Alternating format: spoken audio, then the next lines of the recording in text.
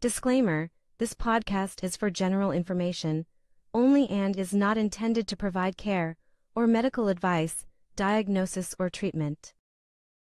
Welcome to Barbell's Business and Boobs, where we discuss navigating life at everyday lifters, business owners, and being a woman in a male-dominated industry. We are so excited to welcome our guest, Stacy Vio. Stacy is a board-certified psychiatric mental health nurse practitioner and doctor of nursing practice.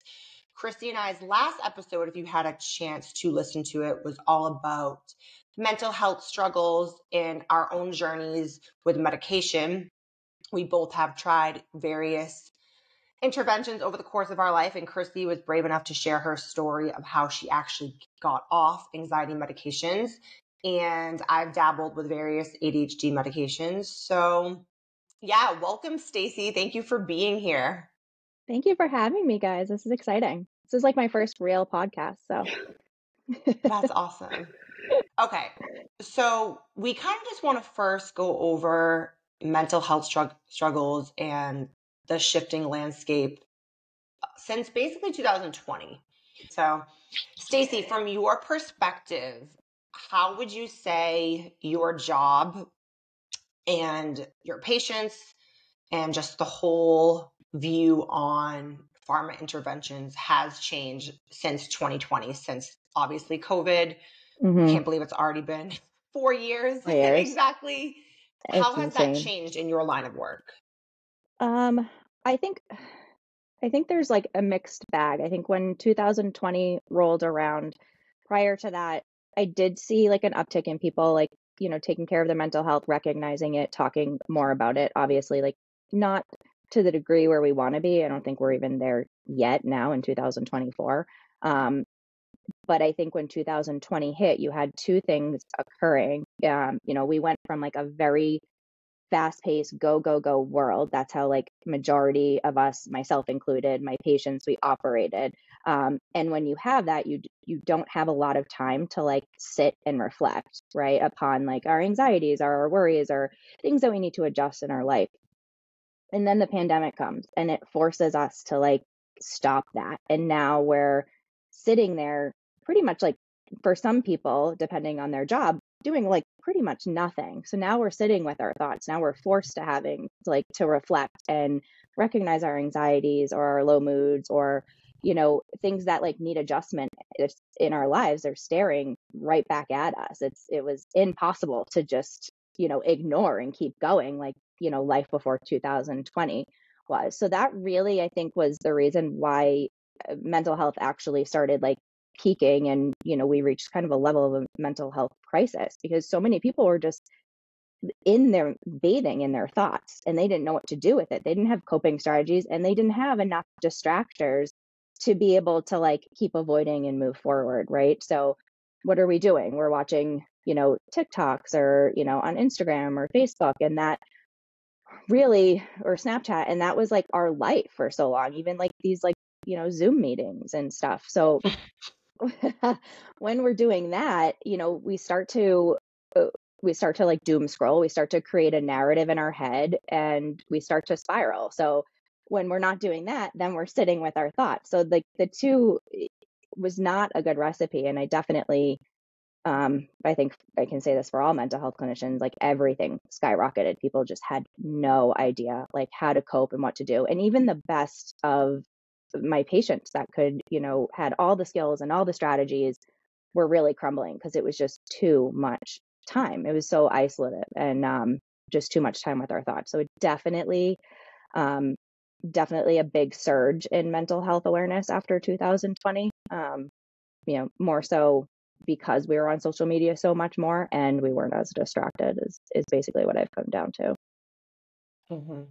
I have to mention too, from knowing you, I know you wrote your thesis on the mental health effects of social media. And like you just said, many people were, because they were at home working, just kind of doom scrolling. Is that, I don't know what year you were doing that, but was... I actually so I graduated in 2020 with my doctorate. So we didn't have anything, like no ceremony, nothing. So I actually, thank God, wrapped up like my findings prior to that. So I focused on just general anxiety in 15 of my patients that, participated in the study, and 3 forms of social media. So it's Facebook, Instagram, and Snapchat, because you have to keep it really narrow for the DNP project. And it was interesting, like 11 of the participants were female. So it was definitely a female dominant study. And what I had them do was, they had to have a smartphone to participate in the study, because the smartphone tells you how much time you're on like these applications. So what we did was, prior to the start, we took like the data of like how many hours they spent on social media. During this, I think it was a 6-week period. So during this period of time, I basically asked them to like limit or like totally get off like social media entirely. And every 2 weeks, we would look at the time they spent on it, see if it's reduced, which everyone did a really good job complying with it. And then they also took called it a GAD scale, which is a generalized anxiety scale. So it's, they took it prior to the start of the study and then every 2 weeks with it. And what it showed was the first 2 weeks, there was like their baseline anxiety. And then like that, the second time we did it, there was a decrease in the anxiety. And a lot of them said like, I wasn't aware of how much I was on social media. Like the awareness totally wasn't there, but this made them like more aware, or how it was affecting like their themselves, like their image, how they felt, their, self-confidence, everything. And how much less anxiety that they had, including also like how much better their mood was when they weren't using it all the time. Interesting enough, I wasn't like prepared for this, but it was that third week, that final kind of week, the anxiety spiked actually and it was more because of like fear of missing out, because they were, not connected, that they were fearing that they were missing out. And that was like really increasing their anxiety. So overall, like they noticed that it's a negative when they're on it all the time. But because this is so much of our lives and how they stay connected, there is that point where like if they're not connected, that also influences their mood. So it's finding that like, I think at the end of the day, that happy balance between the two. And I think everything's about balance anyway. So yeah, the hard part is too, because that's so interesting, because I want a happy balance, because it does help me stay connected to you guys and have this podcast and all that fun stuff. But it's almost like addicting. Well, it is addicting with the algorithms and how now they keep scrolling and stuff like that. So I could see how it would be hard to stop. And especially if you're young, like missing out and stuff. I grew up in a time where, I mean, we're probably all the same age, but MySpace, it was just like AIM and then MySpace. And I had so much, like, I loved that. And I was thinking, I was like, I loved that social media. You put a bulletin up and see if people respond to it, but you didn't see who could see it. You didn't feel, there wasn't constant notifications. You'd have to log on a browser. So I liked that balance a lot. But even that, if I look back at my childhood, of like, that kind of did make me feel anxiety or want, at least socially want to be cooler. Right. Yeah. So, I'm glad I grew up like in the 90s mostly. But yeah, did their anxiety, how long would say the anxiety go back down at all after that 3-week period? That's when it well, it was a total of like 6 weeks. So it was 2 3-week periods where we collected the data. So we ended on that last week. And that's when their anxiety was like, a little bit more elevated, because they had been limiting social media so much that they were, fearing that they were missing out on like life and what was going on and that. So that's kind of where we ended. This is awful. I didn't ever like publish my study or anything of that nature. My goal was to like have it good enough to like graduate, and that's where what I did. But the findings are, all real. They're all there. And I did all the research, but it was like an extra step to get it published, and I just had other things I wanted to do. Yeah.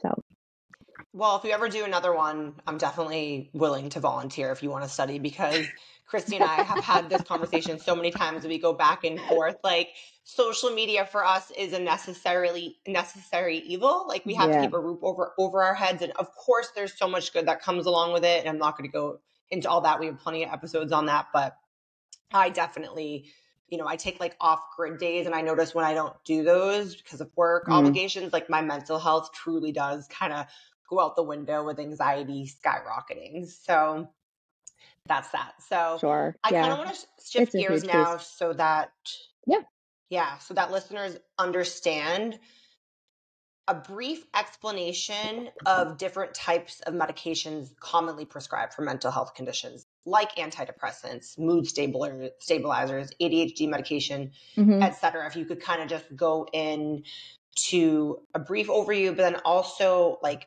from your perspective, how you decide what's best for the patient. I don't know if you have like a set of questions or how that looks, whatever you're comfortable sharing.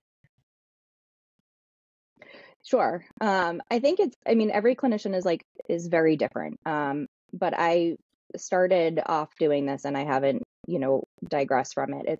It's really all about the patient and what it is like they feel comfortable doing.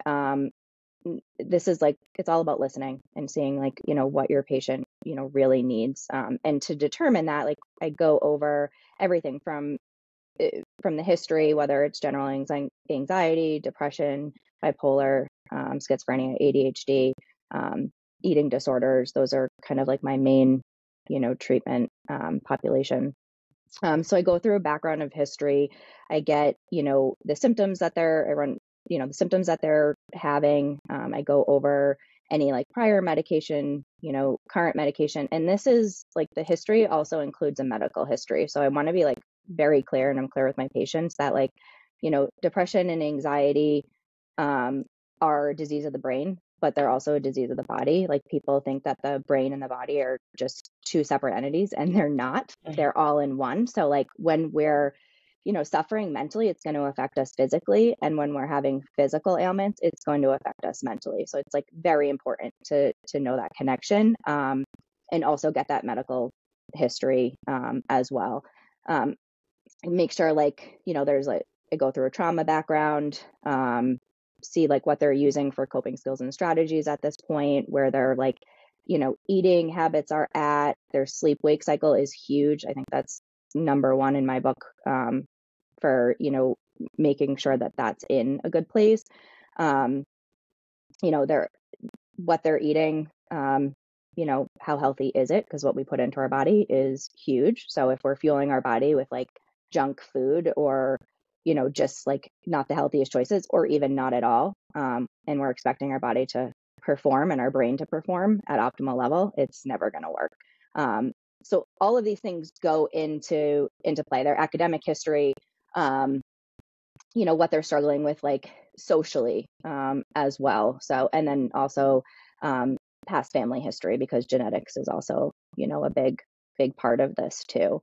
And then their current environment, what they're in, where they're living, what they like to do for fun. So I think it's an encompassing piece. I think that's something that maybe people who are not seeking treatment, or have never sought treatment, or have had the wrong providers, don't that's how it should be. It should be everything. It should be universal. You should get a coverage on, because everything affects your mental health. It's not just here are the symptoms and let's give you a medication.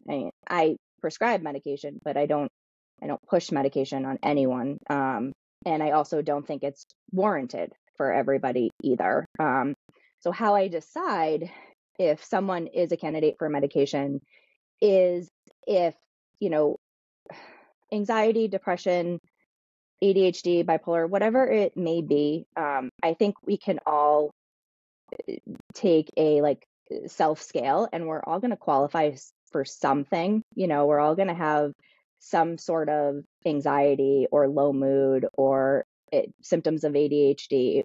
We're just all going to have it. It's just a matter of how impactful it is to our everyday life, right? So if I have somebody that's sitting in front of me saying I'm really anxious, I'm having panic attacks all the time, but their sleep wake cycle is junk, they're not eating properly, they're not exercising, they're not doing anything to help themselves, there's going to be two things that I'm going to have to decide at that point. One, can they do those things? Or two, they can't, right? So they can't access that stuff. So if someone can't access those strategies to be able to like rectify these crucial things for our everyday life, then that's where I determine a medication could be beneficial, because what that's telling me is someone like knows the stuff, but they can't access it, and they need to kind of bridge that gap. And that's where medication can be a tool to get to the other side, to be able to use to implement those skills and strategies into everyday life. Or if I have a patient that does all the things, they eat right, they exercise, they sleep well, they have like great social support, great, all the things, but they're like, Stacy, I'm just hitting a wall. Like nothing is working. My anxiety is still through the roof, or I still have low moods, but like, why? I'm doing everything right. And I think that's probably like, that's really frustrating, because you're like, what else can I do? And that's another example of like when medication would be ideal to bridge that gap. So when you're introducing, you can stop me at any point if this is like too much. When you're introducing medication, I'll just take anxiety and depression. SSRIs, serotonin reuptake inhibitors, are usually the go-to, because serotonin is usually the first neurotransmitter that's off when someone has unmanageable anxiety or unmanageable depression. So this is where I think mental health gets like very gray for people, is the reason why do we use these medications? What's the purpose? And everybody that comes to me is like, I don't want to like change who I am. Everybody has this stigma of these medications creating like zombie like figures in the corner, just from history. And I understand that, and it's a history of being over medicated and all of that. And I want to, I love educating because I want to get away from that. The goal is to never change who you are. Like any medication, I want to be like clear. Any medication can change your personality. Pretty much anything. Doesn't have to be psychiatric medication. It can be antibiotics. It can be Advil. It does, there's effects there. I don't want anyone to not feel like themselves. It actually defeats the entire purpose of like, if someone's dulled out cognitively or emotionally, then they can't feel anxiety or low mood. So how are they supposed to deal with it? Right. So the other component with SSRIs is they don't take away the anxiety or the depression. They give you clarity in the brain for you to be able to access tools and skills in order to learn how to manage anxiety and depression. So if I have somebody that wants that instant gratification or instant fix, you're not getting it with SSRIs. Like you're not getting it from me, because you have to do the hard work on the other end. And if you're not willing to do that hard work, it's virtually going to seem like the SSRIs are doing nothing, because it's the combination. Like medication is such a small component of it. But regardless of what we're treating, we're looking for that clarity in the brain, because we want to be able to access those strategies and skills. Thank you so much for mentioning the brain-body connection and how it's all encompassing, as well as some of the stigmas. Last week when we published our episode, I got some great feedback, and then not so great feedback. But Christy and I are in no way against medication, but we are, and I'm not trying to speak for anyone, but us three are all in healthcare, just in, various ways. Yeah. And again, because I come from a pharma background, when I ask my clients like for a weekly summary, I don't try to play NP, but I do try and work for that whole like mind-body connection. Yeah. And so from your perspective, I know Christy does the same thing. How do you explore like complementary therapies and lifestyle? Because I know a lot of times people, I'm assuming they come to me, want a quick fix. Like, why aren't I losing weight? Why aren't I getting strong quick? And it's like, well, it's a process. So how do you deal if you have the patient that's just like, well, I want this and I want it to work? I mean, I think you know me at this point, I'm very straightforward, and I'm like, I'm blunt. Like, well, that's not going to happen. You got to work for it. Like, this is years of you acting, behaving in a certain way that needs to be undone. So you need to like trust the process, have grace, have some compassion for yourself, and know that you have the supports. I don't like to just be, I like to hold hands a little bit with people, but I also need to, also give them a reality check. And let them know that I'm here to support and I understand, but this is and encourage, like, this is the work you have to do. Like, if you want to, the goal is to always come off these medications, right? I know, like, Christy, you're on it for 20 years, which is insane to me. Not that I don't have patients that are on medication long term. There are a certain population that just, they try to come off of them and they can't. And that's, really because that is the chemical component where that serotonin is not working the way it needs to. So there is a population that do require to have it. It's not a bad thing. It's just another tool. But like, long term, I always try to get my patients off the medication or decreased, at least within like 6 months to a year of being on it, and stable and doing well. So like, it's difficult. So the goal is like, you want this medication to work, but you have to do the work too. And I start with just saying, like, look, start with your sleep wake cycle. Go to bed at a certain time and wake up at a certain time. And let's just focus on that for the next month. Like, because a month's going to form that habit. And then we'll add on another thing versus me throwing out like, okay, you got to do the sleep. You got to do the eating. You got to do the exercise. No, I'm going to pick the most important thing that has to be done first. So if their sleep is really good, then I'll go to the physical activity or, the diet.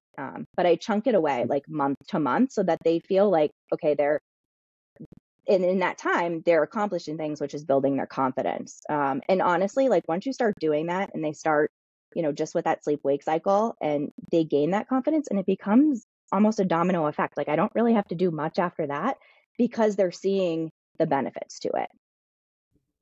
Yeah, and I really, really appreciate your approach and being so holistic, because my situation is just a product of, in my opinion, is just like, I feel like back then, I mean, everything's evolving so fast. I feel like Yeah. more people are thinking a little bit more like you holistically, hopefully, because we have so much more, we kind of prioritize, health and wellness so much, and like exercising and sleep. Like you said, I love, like, you're like, first sleep. And I'm like, yes, that's even for like strength training. Like, if your sleep's not there, how are you going to progress? So, I'm kind of, my message, and I haven't gotten too many comments about it. I'm curious what comments Brittany got about it, because I'm not anti-medication. I love that the stigma is gone, but it was almost like too far, where it's like I'm getting so many ads on, like, I can just go on an app, FaceTime a doctor, and get medication. Like you said, it takes the work. And although I was medicated for so long,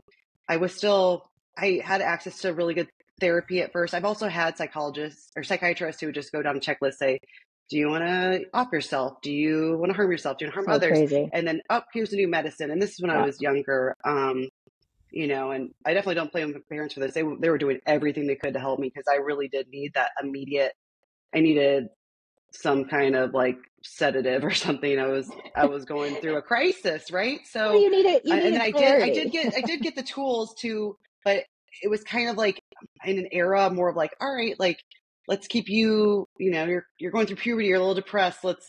Is there an antidepressant? Okay. I want to get off, but it's hard to get off. Now I'm going to college. I don't want to change anything, now I'm moving and now I'm starting my career and all this stuff. So it's never the right time. So I'm definitely, and I feel like sometimes we get a little bit of, backlash for people who don't listen to whole podcasts. Like, you're anti this because you don't agree with this.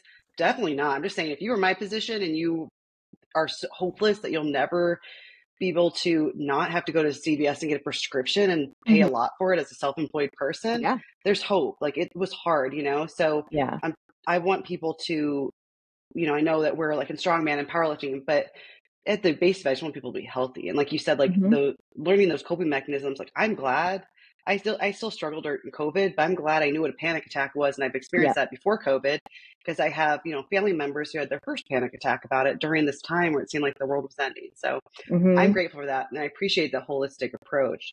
And of course, now if I could go back and, I wasn't a child, I would say, okay, this is, I need to go outside more. I don't know, Yeah. and No, then, yeah. and keep working at those tools because I did have that help. So definitely not anti-medication. Like No. you need to get the help you get, but also I think also moving around so much and having to, when I was in California, going to like a state hospital and them just being like, let's change your medication to this or that, because I didn't have good health care. So, if any, I'm glad now that there's more information. There's also more misinformation out there of how to have more tools and be healthier, because not everyone can have, good therapy. But anyway, I just really appreciate that approach too of like, because it would be so cool if I could go back and have someone like you as a provider and say, and, talk about sleep and obviously different like, thought processing tools and stuff like that, which I did, but it was more of like, it was like kind of all over the place, but that's so important. And it's so cool that these all tie in. And my mom used to say to me, the mind and body are connected. Yeah. 100%. 100%. Because, you'd have a panic attack and you feel like you're going to throw up, or I can tell like I'm super tense a lot. Things like that, where my body is just kind of adapted to this state, but all good now. But I'm glad that you have all these tools and you bring them together. And so just want people to know that like you have to take I'm not saying don't do something. I'm saying if you're stuck in the situation that I was in, and I know you probably listen to the podcast like, oh, that's really interesting. She was on them for 20 years. But that's just what happened. And it was so hard to get off. Yeah. And so it's more so like people should know about the maybe long-term, so they don't end up in a situation like me. But, that's when you work with a doctor, hopefully for longer periods of time, except, I moved a lot. So I think that's the component with the clinician piece. And this is why I got into the field, because of what you said, like that checklist and then handing medication. And I think that's what people believe my role is. And it's not. Like every single one of my patients has a form of like therapy when they see me. Because I truly do not believe, like if I don't ask all the questions, sleep, appetite, social life, academics, if I don't ask all the questions, I don't fully know what's going on. Someone can come in, and this happens every single day. Like I'm wicked anxious or I'm having panic attacks. All right, well, let's back up. Where is everything at right now? Like, let's do some reflecting of, all of the things, the sleep, the appetite, the physical activity, the emotional outlets like journaling, yoga, meditation, what's happening socially, like looking at the triggers and kind of connecting the dots. Because if I just listen to like, I'm really anxious and I'm having panic attacks every day, that doesn't tell me anything. So I'm going to increase your medication for what? Nothing. Because most of the time, I don't need to increase the medication. I just need to identify the problem so that we can then adjust it in terms of skills and strategies. But when I have patients that have seen other providers, and I do think like I have a ton of colleagues and good friends in this field, and I do think it's, thank God, turning. But if they've had the experiences that you have and they come to see me, it's funny because they're like, why are you asking me all these questions? You're not my therapist. Well, I know I'm not a certified therapist, but this is what I do. So they get used to that really quick. But I cannot and will not prescribe medication unless I have a full like breakdown of what's happening in someone's life in all areas. And then to touch upon like the medical component, Brittany, because you mentioned like your thyroid and stuff too. That's also important, to find their past medical history, their family history, and then also to get, diagnostic initial labs done, because a lot of underlying medical issues actually mimic signs and symptoms of depression or anxiety, and thyroid being a big one. Yeah, that's so important to mention too, because I never really had any hormone issues until I was in my 30s. And as a woman, we have a lot going on in our bodies. So I love that you do that, because oftentimes, like as a nutrition coach, like I'll have my clients get blood work and stuff, and then they'll tell me like how much medication they're on. And one of my goals is not necessarily to get them off medication, but like more of a holistic approach. So it's like, okay, well, like, what are you taking? What are you doing? Sleep, wake cycle, everything you said is so important. And like Christy said, I'm so thankful for you, because part of the reason why I left pharma, because I absolutely loved my job. I have ADHD. I was in outside sales. I was bouncing around to different offices, learning, just educating myself on something I cared about. But it really, really angered me, and I lost my passion for it when there were certain providers. Generally, I want to say that they were on the more old-fashioned, older side, that just wanted to prescribe, just wanted to write. They'd come in, they'd see patients for 5 minutes, they just write. So I have so much respect for you opening up your own practice and doing that. And with that being said, what are some of the challenges that you have seen, and what has it been like going from when you worked in an office? I don't know what their process is or what I'm allowed to say entirely, so you can kind of expand on that. And then now working for yourself and getting to kind of have more freedom over whom you work with. What are some of the differences? So it was a little scary, kind of pivoting and working for yourself. I think the job, I have a wonderful administrator that takes care of like so much of my everyday like tasks. That has been huge, so I can just focus on the patient. So that's taken a lot of stress off, versus me kind of doing all the things, including the patient care, which was just a lot.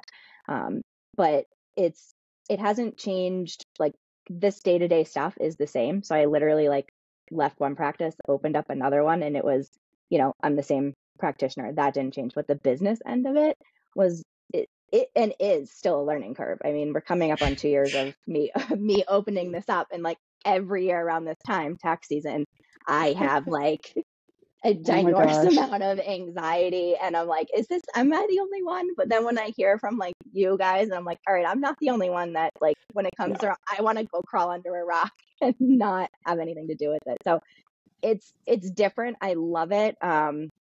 But I do need to like,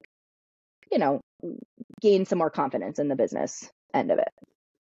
It's interesting too, because it doesn't matter what like industry you're in. It's like, oh, we're the experts, we're the professionals at something. But also all of a sudden you're a businesswoman. You're like, wait, I have to do this too. And oh yeah, taxes. And like how to delegate things, or how to hire someone, or what kind of market, you have to be. It's worth the money to delegate to other people that know what they're doing. I was thinking too, I was like, assistant. Oh, okay. Well, I was just thinking that for you guys, like, would it be helpful if you guys had, I mean, I know this is, easier said than done, but like had an assistant to do the social media so that you weren't engrossed in it, and that stress is like kind of off your back. I mean, personally, like seeing what people say negatively, like that's alarming to me. And so I don't know how you guys do what you do and put yourself out there, and I give you so much credit, and because that takes a certain amount of resiliency, and that's hard to balance, like, and keep your mental health in check. Yeah, sometimes I'm like, oh man, am I resilient, or I'm just like hard-headed because I keep doing it anyway. But you do see people out there, like maybe the more like internet popularity you get, the more feedback you're going to get, the more comments, and you can either focus on the hate or the love.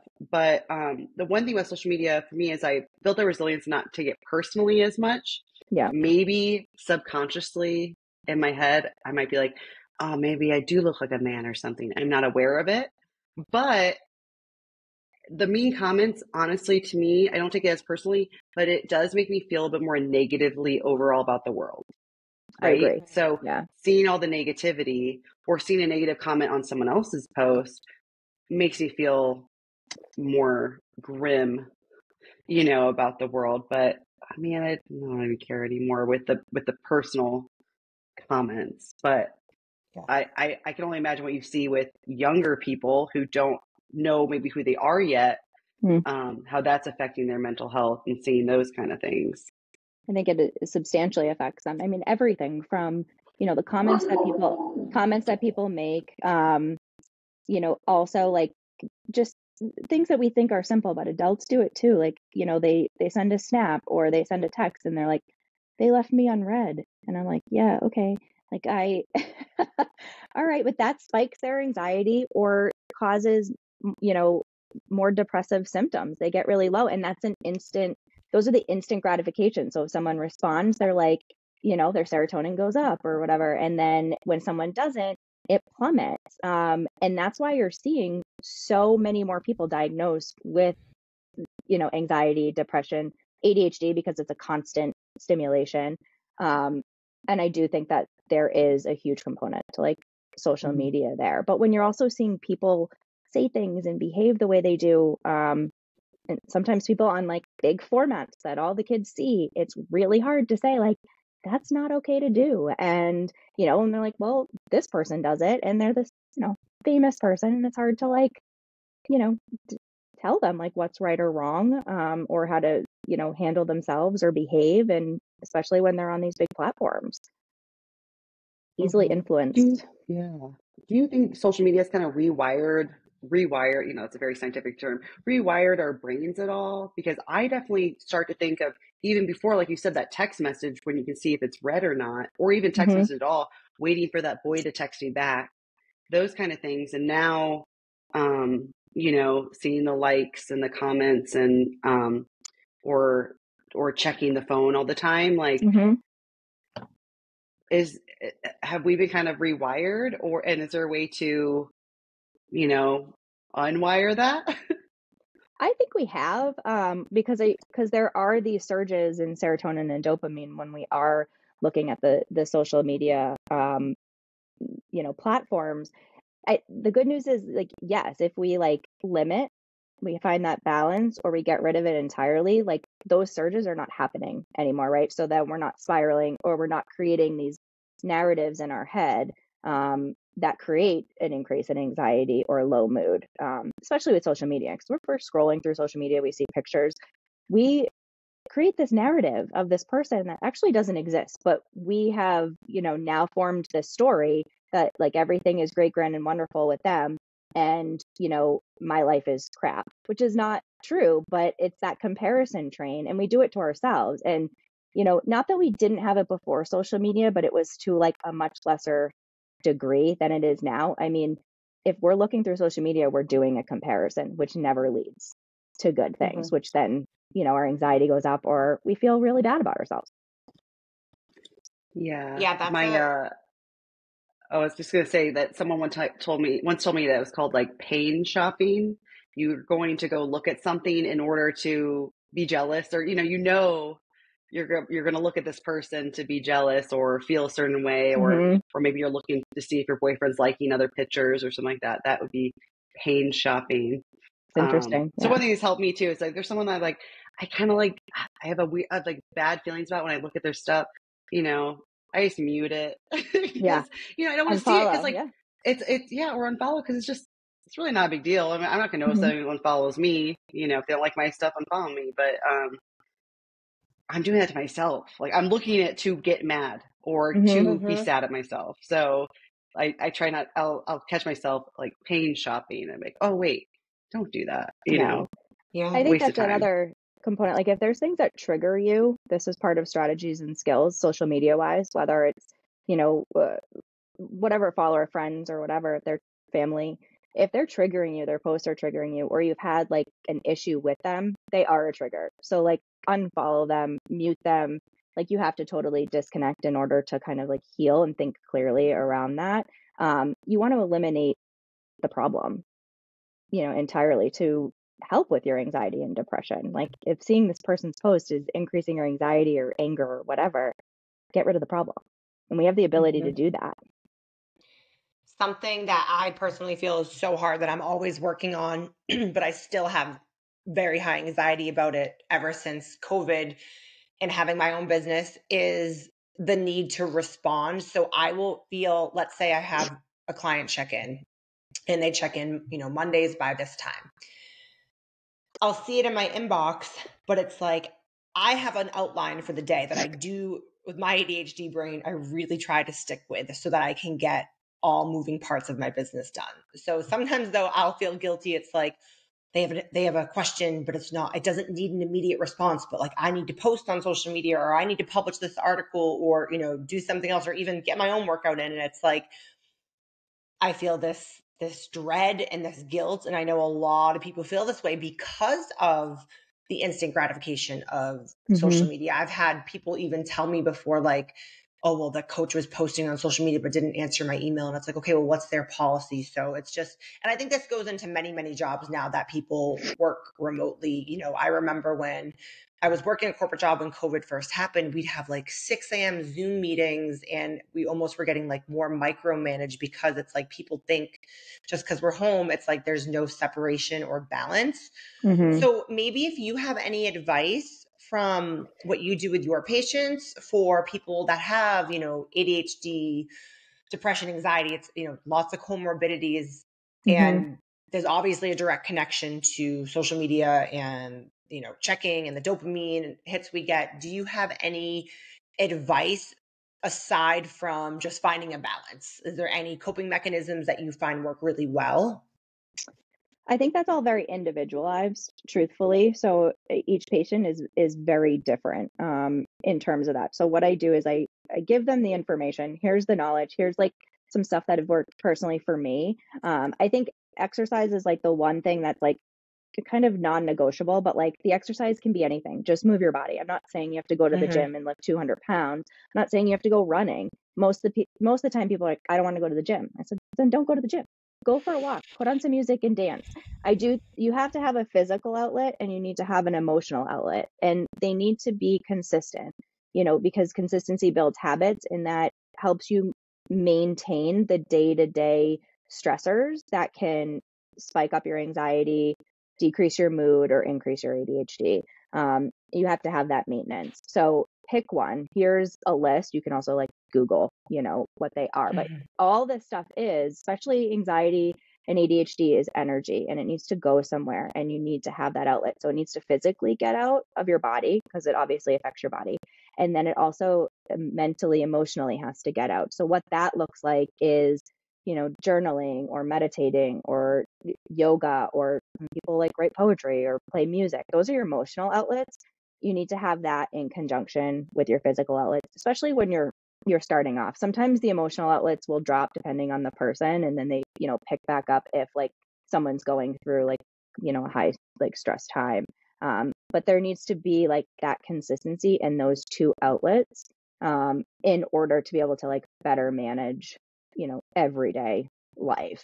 That's first and foremost. And then I think going back to like your email component too, or like strategies around that and the urgency is, uh, for me, if I get emails that are not um, emergencies, especially on the weekends, I star them.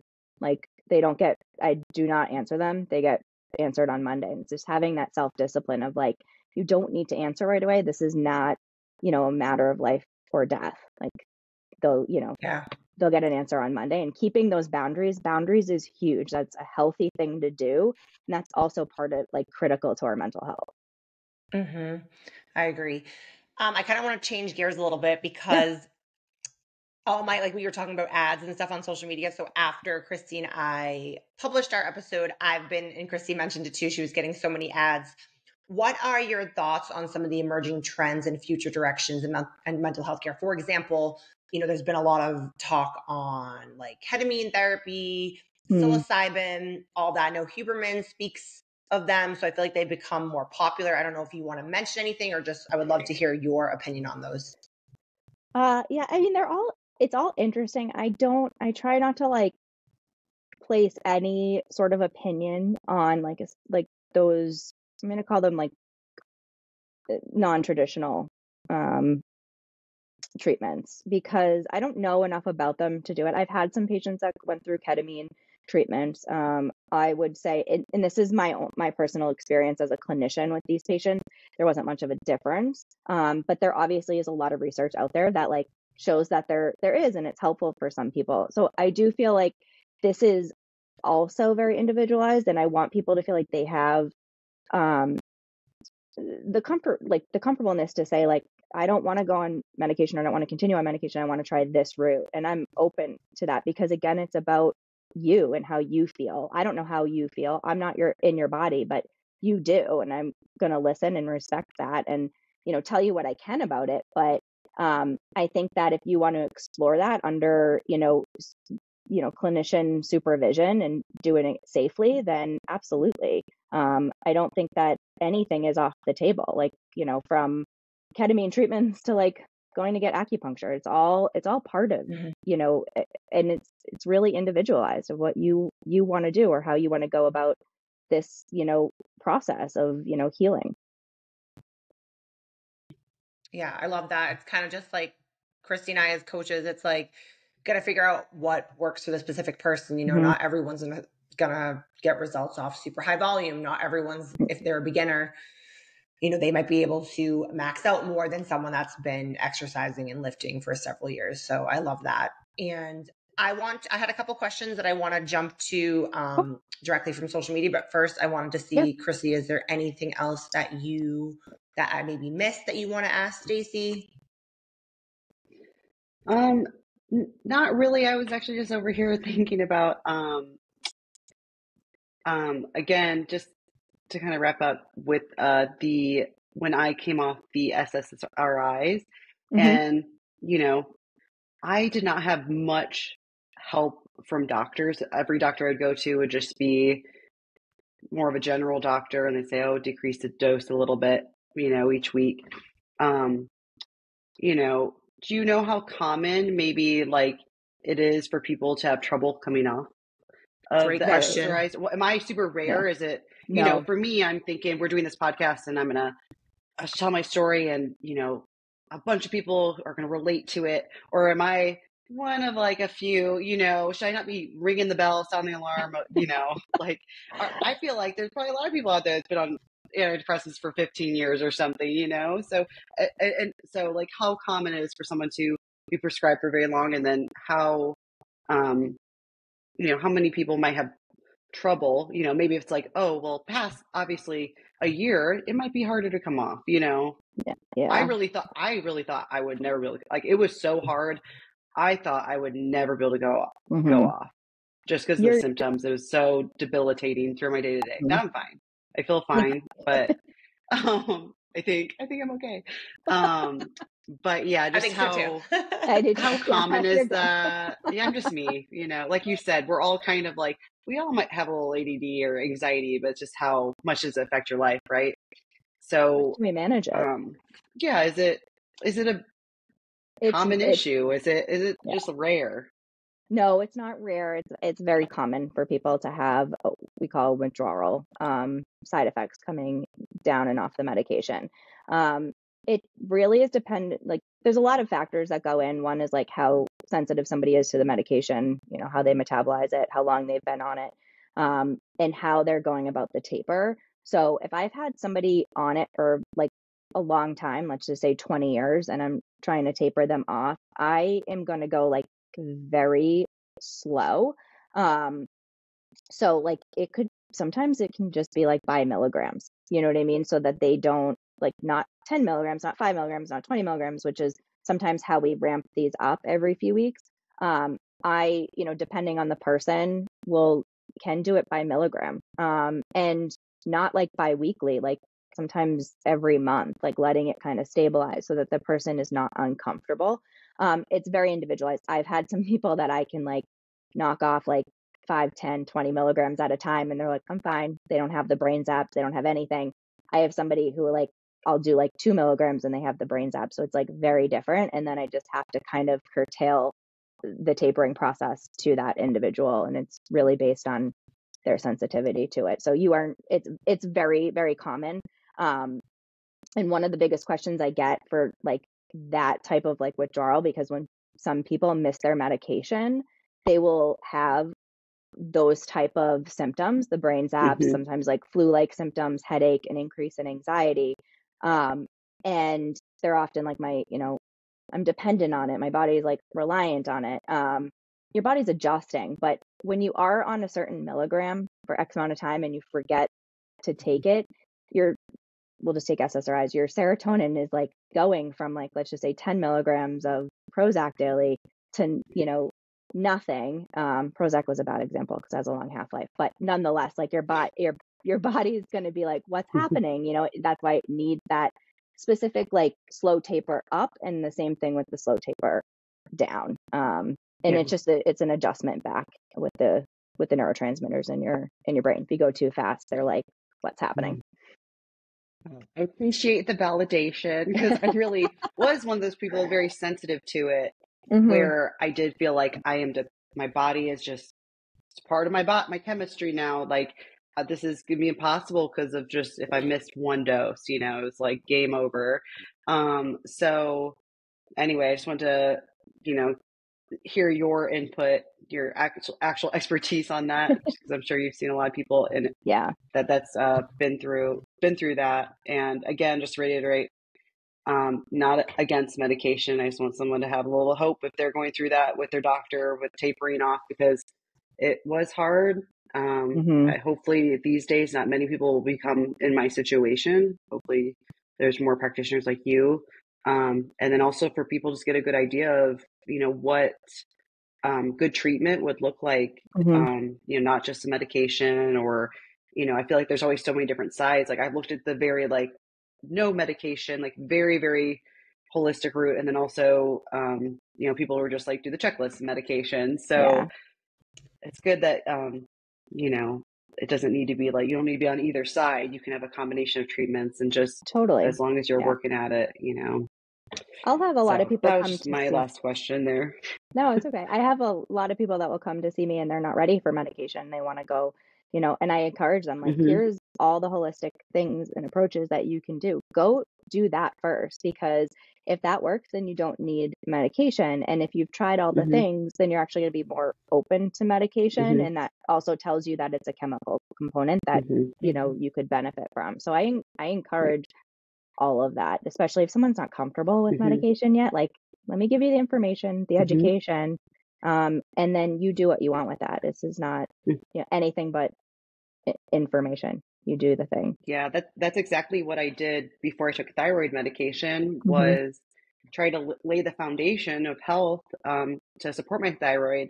Unfortunately, I still had to use medicine, but at least the foundation is there. I'm not just like throwing a medication on top of it. I'm trying to live a lifestyle conducive that make my, help my thyroid. But, because it wasn't at a level where it was like, oh my God, you need intervention now. It was just very low. So I like that approach a lot. Yeah. No, it's a good approach. And I think like the thyroid, the brain's no different, like you try all the things, and if they're not working, like going on medication is not a defeat. So many people look at it as defeating. It's a tool. Like you chemically cannot make that serotonin, that dopamine, that norepinephrine, whatever you're lacking on your own. And it's a tool to help you be able to then get the clarity, bridge the gap, use the tools, and most importantly, gain the confidence back, so that like you have the tools, you have your confidence to like go on with life and deal with anxiety, depression, and what life has in store for you when you come off the medication. That's the goal. Yeah. I'm always very open and honest, and I've struggled with ADHD and sleep since I was a little kid. Like I can remember being like 7 and waking up at 2 a.m. Like that was normal, and just reading books or doing push-ups. Yeah, no, my whole life. My mom, it definitely is genetics. I remember my mom would be like, they had a very weird sleep wake cycle. But about a year ago, I really wanted to get like my sleep in check. And it is something that I have to work on just as hard as I have to work on my physical fitness, my sleep, because it takes me so long to shut my brain down. And there are times, especially when I'm traveling a lot in various time zones, that I do need sleep medication. And I can tell you it has been life-changing, because there has been days where I've been up for 3 days straight. Yeah, that's and unhealthy. It has been life-changing in terms of helping me manage my anxiety. And I still, even now, will have like this guilt where it's like, oh, why do I need medication? What's wrong with me? And I'm like, you know what? Everyone has something. I'd rather take something and be able to sleep and have my anxiety go down versus staying up for several days. So I just wanted to throw that out there. Yeah, it's a tool. It's a tool. It's just it's a strategy. If you're up for 3 days, yeah, you're going to want to do something about that. Some of the questions I had, some of them are worded a little bit funny, but someone asked, was on Lexapro for 14 months off and on, was life-changing. However, I gained weight. And then it's 2 parts. Even with exercise and diet staying the same, had to get off because of the weight gain. Any advice if I do decide to go back on? So I would say if your, exercise and diet is on point, the SSRIs do have side effect of weight gain for some people, not all people. I do find that hormones play a role in that for women. So like my perimenopausal or my postmenopausal women tend to gain weight for sure. And it's because those serotonin receptors that are in your brain, most of them are made in your gut. It's like 70 or 80%. Don't quote me on like the exact percentage, but because of that, it can create an increase in like hunger, but also like craving carby, like sugary foods. And that's where you can kind of see the weight gain. When you take the Lexapro away, you're no longer kind of triggering those receptors. So then, the weight will kind of slowly come off. So anytime a medication is triggering the weight gain, once you eliminate it, the weight will slowly will rectify. To go back on it, if it was helpful for you, I would ask the person like what the dose was. I mean, theoretically, hopefully, like because it was helpful, they wouldn't need as much. So sometimes it is dose dependent. So a lower dose may not cause the weight gain, and if they can get away with it. The other piece is like if they were being treated for anxiety or depression, and they need another medication intervention, and they have to go to that same level of Lexapro, then I would suggest going to like a more weight neutral medication if they can, tolerate it. And this is in another class, like an SNRI, if they're looking for both an antidepressant, anti-anxiety route, or if they're just treating depression, sometimes Wellbutrin's really good for that. It's, weight neutral. But if they're just treating anxiety, buspirone is also really good and weight neutral. So it's really dependent on what we're treating it for sure. But those are some options. And I would just talk with the clinician. Yeah. Thank you. It's interesting Yeah. too, because I'm obviously not the expert, but when I'm gathering data from my clients, I have had no males that I can think of, but I have a couple of examples offhand of females that have gone on medication and that actually helped them with some of their binge eating, because oftentimes they are reaching for like really high carb foods to get that dopamine rush. So I think that it can go both ways, just my opinion. Totally. Just wanted to throw that out there. Another question, I don't know if you'll know the answer. Do PEDs affect antidepressants? Keep in mind, a lot of my audience are athletes, competing, etc. I don't know. I mean, that's totally what fine. Type are they using? I know that's a very broad question. I would need more. I would need more specifics on that. I think like I don't know what they're referencing to. Yeah. So I can't really. Very broad. I think it's hard too with those kind of things too, because you can't really study the PEDs, right? Because if they're not, if the PEDs aren't, if they're not a type that's legal, you're not going to like study them on, have them in a study, right? So, but yes and no. I mean, there's like obviously like steroids and stuff of that nature definitely play a huge role in our hormones, and then that in turn plays a whole role in our anxiety and our mood. So that, I mean, the data is there for that. But other specific ones, I can't speak to. I think anything that's messing around with like our hormones potentially is going to impact our mental health in some way. And you just need to like really closely monitor that. Like, where's everything at for anxiety, irritability, mood wise? Yeah, completely agree. And there's often the term like roid rage thrown around.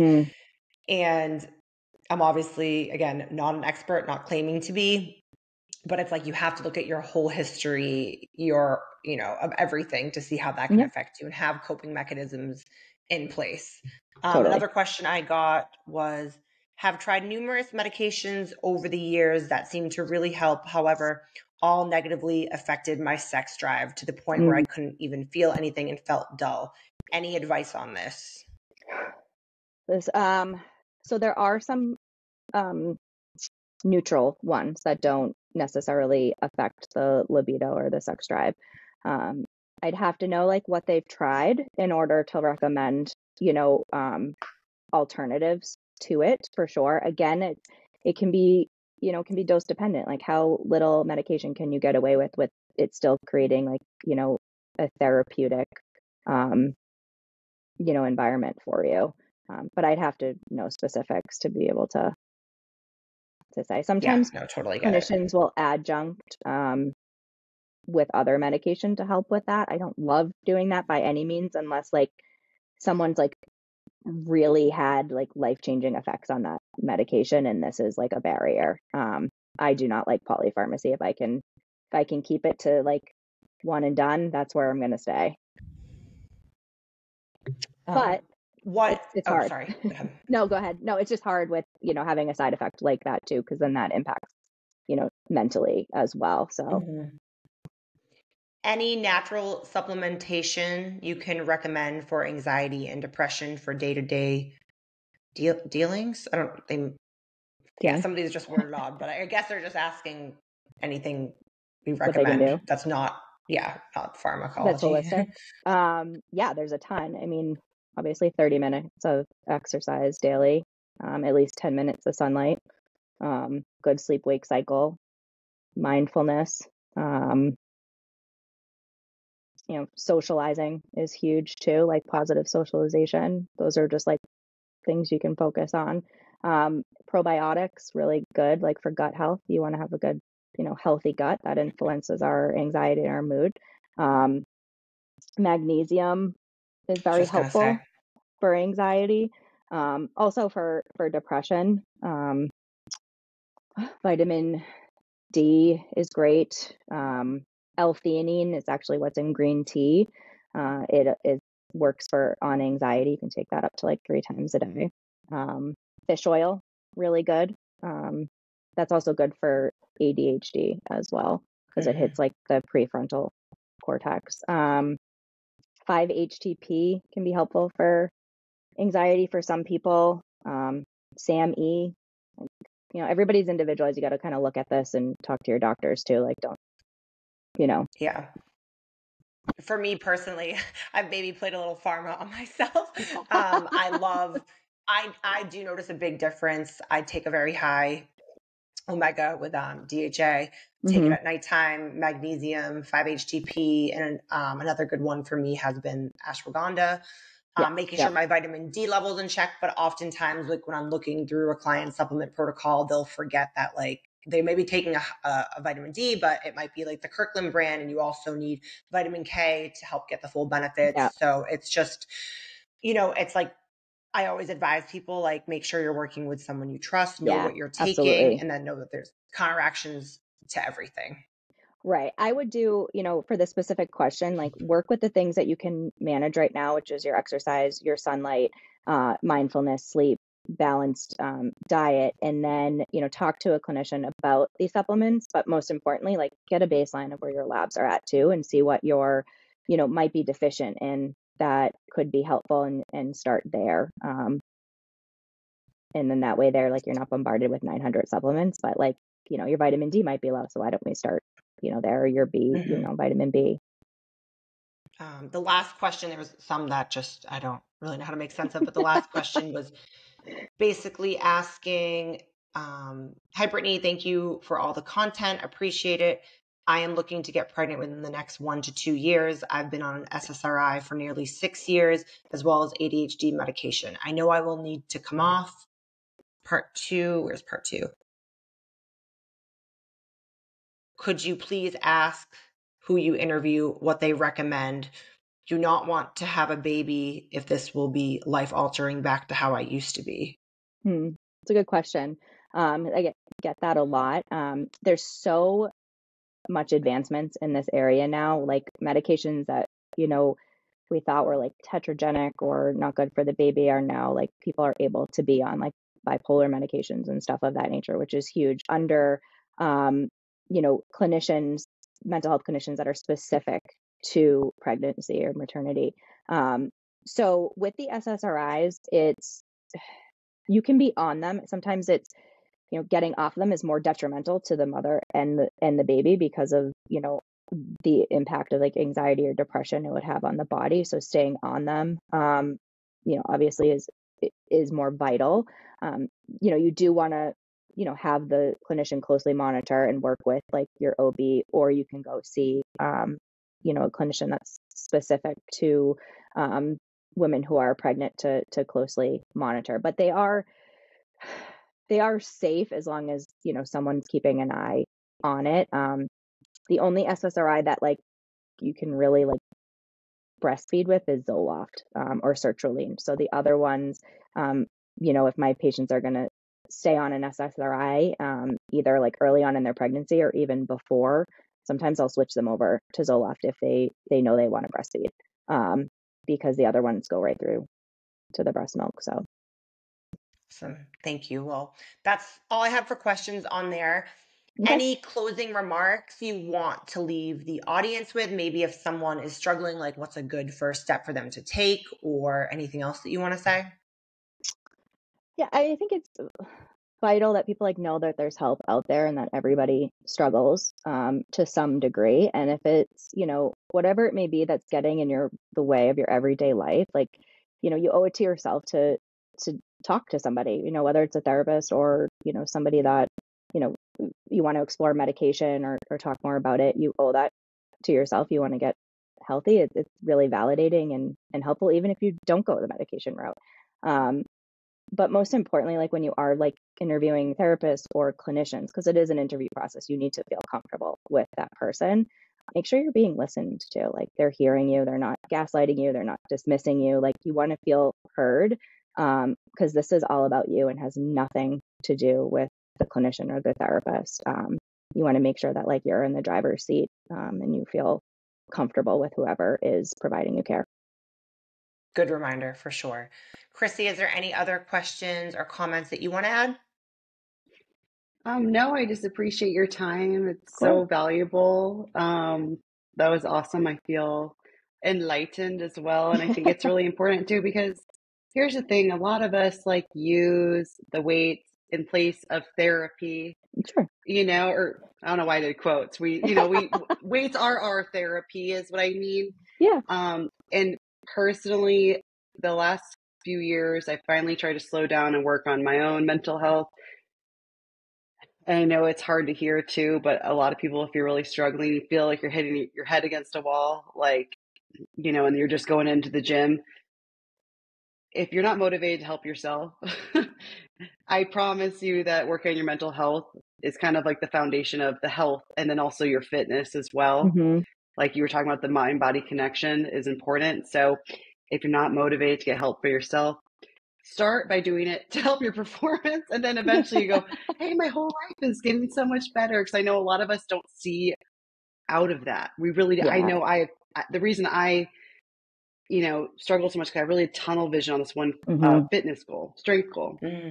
So I'm so glad you said there's help out there. I hope people can see this and see, hey, like Stacy's not scary at all. I like the stuff she's saying. Like maybe there's more people like out there that can help me, and have my best interest in mind. So Yeah. I just want to thank you so much for your time and keep on hammering home that like, I do think that the mental health is kind of the foundation for everything else. Totally. More important than lifting any weight ever. So yeah, thank you. Hands Thank you for down. having me. Hands down. And for our listeners, we would really appreciate if you would share this episode. Like I always say, I don't think mental health is talked enough about in the physical fitness world. I've been a high caliber athlete my whole life, and I've witnessed suicides. I've witnessed myself, my own clients struggle. So we would really appreciate if you would pass this episode around. So thank you so much for listening. And just a little side note, Christy and I are extremely busy the next month. So if you have any topic requests, we will most likely be resuming, probably not for a few weeks. We always want to make sure that our content is valuable and we're not rushing anything. So you can anonymously submit your topic requests. And when our life slows down a little bit, we both have some trips and some business things and tax season planned. So hang in there. And again, we appreciate the support. Thank you so much. Thanks, Thank guys. you.